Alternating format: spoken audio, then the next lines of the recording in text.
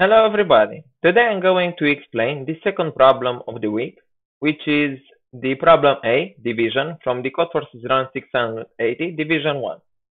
This problem also showed up in the Division 2 version of this contest, where it was the problem C.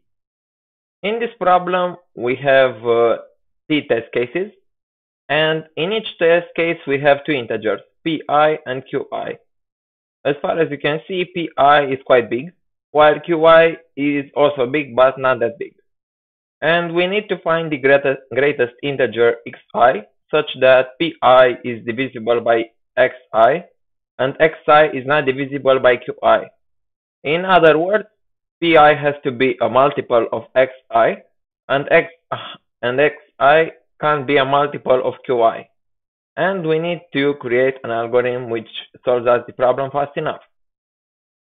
At the first glance, one may find the divisors of pi and then check each of them manually if they are not multiples of qi. But pi is quite big, up to 10 to the 18, and even if we are using faster versions of the square root algorithm, since we actually have to find all the divisors, we wouldn't be able to solve the problem fast enough, because that would be too costly. So now I'm going to explain another approach, which is an approach based on dealing with qi. And in order to do this, we need to find some observations. Now, one can easily observe that if pi is not a multiple of qi, which is namely if the remainder when we divide pi as qi is not 0, then the answer is always going to be pi.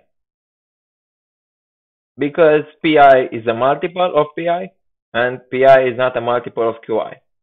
So this makes the problem easier, because we only have to deal with the case when pi is a multiple of qi. What does this imply, however?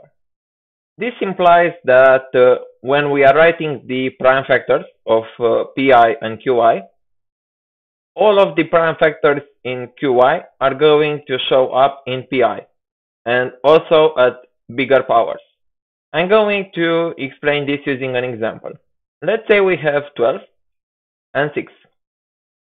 12 is equal to 2 at the second times 3, and 6 is equal to 2 times 3. As you can see, the same factors show up. If instead of 12 we would have had 60 or some other integer such that we add new prime factors, the same property stays, except those prime integers don't show up in the smaller number. Now, how are we going to decrease the bigger number by such an amount so that it's no longer a multiple of the smaller one? So pi has to be decreased in order to not make it a multiple of qi. Well, there are plenty of approaches one can try, such as a backtracking approach on the prime factors or other approaches as well. But most of the approaches which deal with removing an arbitrary set of prime factors are either too slow or too complicated. And this is not the purpose of this video, since I'm going to always try to explain the least complicated solutions, which are correct, obviously. Now, one can observe that if we want to make the bigger number to no longer be a multiple of the smaller number, we can just reduce the prime factor of one prime number. So let's say instead of 12, we can either make it 3 times 2 at 0, or we can actually make it also 4 by reducing it to 2 at the second times 3 at 0. Both of these numbers are not multiples of 6, and they are eligible. So this is 3 and this is 4. And we obviously have to print 4. Now, how to actually figure this out? We will use the observation from the statement. qi is up to 10 to the 9. So this means that we can actually find all the prime factors of qi in square root of n, or in this case square root of qi, which is good enough. And for each of these prime factors, we are going to try and find out how much do we have to trim from the bigger number such that it will no longer be multiple of the smaller number. And this is what I am doing in the source code.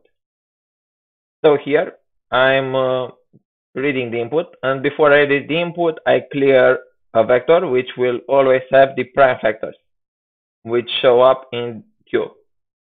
And firstly, if pi is not a multiple of qi, we are going to print pi.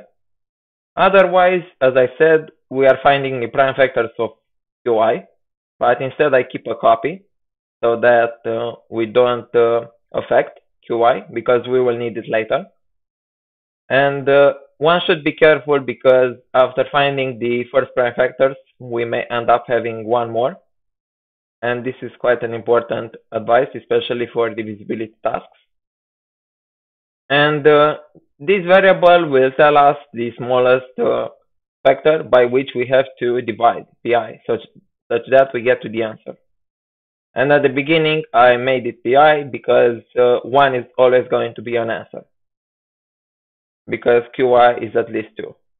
Now, for each prime factor, I'm computing the difference between the exponent at which that prime factor shows up in pi and qi. And I'm computing the difference. Like if we have 2 at the fourth, which is 16, and 2 at the second, which is 4, then that difference is going to be 8, because we have 16 divided by 4, which is 4, and we also have to cut one more 2 in order to make it smaller. And this is what I'm actually doing it here. Some while loops, and these run actually pretty fast because there are few factors, and also the exponent is small as well.